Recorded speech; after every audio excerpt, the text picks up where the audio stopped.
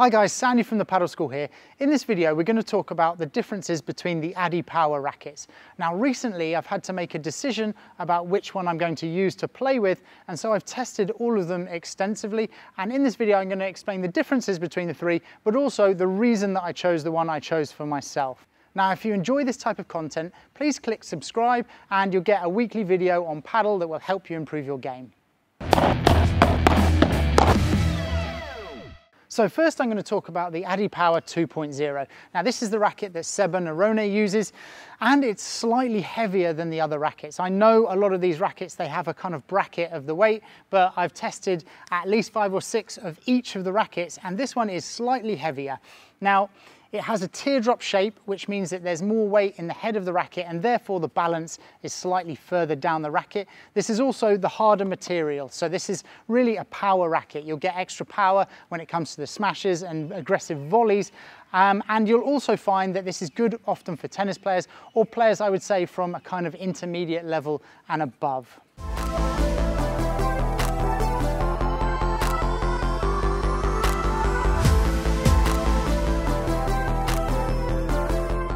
So the next racket is the ADIPOWER Control 2.0. So this is the one that Alex Ruiz uses. And this is actually the same material as the previous one, but it's a different shape. So this is a rounded shape, which means that the weight of the racket is more in the handle and it's actually a lot more even. This is actually also lighter. It's about 4 or 5 grams lighter in all of these rackets than the previous ADIPOWER 2.0. And this is a great racket to use for really players of any level. It's good for beginners because it feels a little bit lighter because more of the weight is in the handle, and it's also good for advanced players because you still get that power. It's still quite hard, like the ADIPOWER 2.0, so really this would be a good racket for a lot of players, and I know it's a popular racket among professional players but also among players learning the game.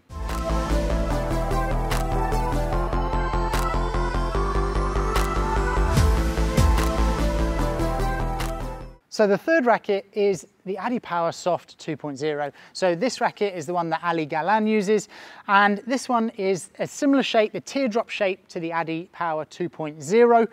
It's made of a softer memory foam, so you really notice a difference. It's quite considerably softer than these two rackets, and the weight is pretty much in between them. It's maybe a couple of grams heavier than the orange and a couple of grams lighter than the yellow, and again it says head heavy, but really I would again say it's between the two rackets. It's kind of a nice even balance. For me personally, I really like this racket because it's the teardrop shape, which I'm used to from my previous racket. I also really like that soft feel. And now what they've done with this racket is they haven't compromised on the power with that soft racket, because obviously a softer racket gives you more control, but this one you've got good power and you've got good control.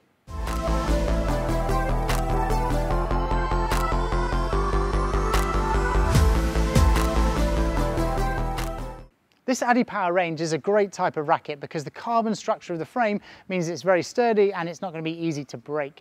Now, just to summarize, the yellow ADIPOWER 2.0, that is more head heavy and it's a harder structure, which means that you're going to get extra power when it comes to your smashes. You've got the orange one, which is at the other end of the spectrum, which is weighted more in the handle and it's slightly lighter, but you've also got the hard material that's used in the surface, which means that you do still get some power.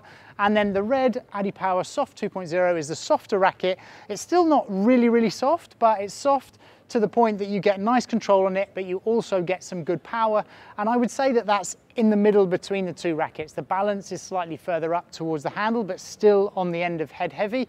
And also the weight is kind of between the two. So I would really recommend any of these rackets. Like I say, with all of the rackets, you should really test it before you end up buying it. And so I hope this helps you choose these rackets. Now, this is the first racket review that we're doing on this channel. So please let me know in the comments down below if you like this type of video, if you find it useful, if you would like me to do other rackets or other brands, because I'm more than happy to do that. And don't forget to subscribe.